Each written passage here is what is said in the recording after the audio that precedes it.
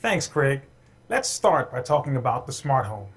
With HomeKit, we've given developers a robust framework to create smart home accessories that are remarkably easy to set up, all while being end-to-end encrypted to your Apple devices. Already, there's a rich ecosystem of devices available, but we want to make it even easier to build products that work across more homes. So, we formed an alliance and partnered with Amazon, Google, and other industry leaders to define a new interoperability standard for the smart home. We open-sourced HomeKit to ensure its ease of use and privacy are core to this effort. And any accessory using HomeKit or this new standard will work incredibly well across all your Apple devices. And you control it all in the Home app, the most secure way to manage your smart home. Adding new devices to your home has never been easier. Simply tap or scan to set up an accessory. And in iOS 14, after you add an accessory, the Home app will now suggest useful automations so you can immediately put your new device to work for you.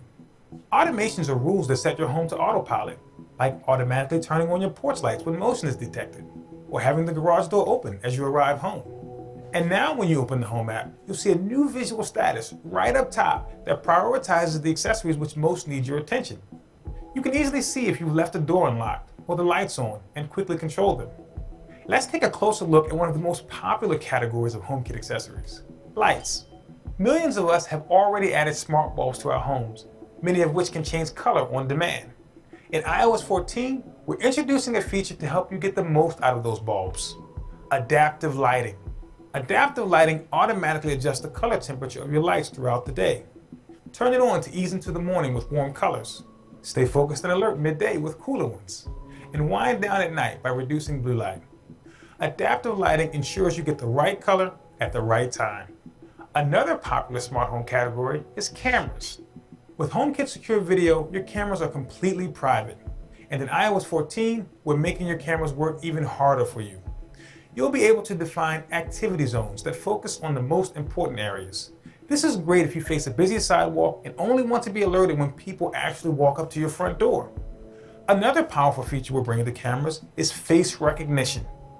HomeKit cameras and video doorbells will now provide even richer notifications, telling you who's there by leveraging the friends and family you've already tagged in your Photos app.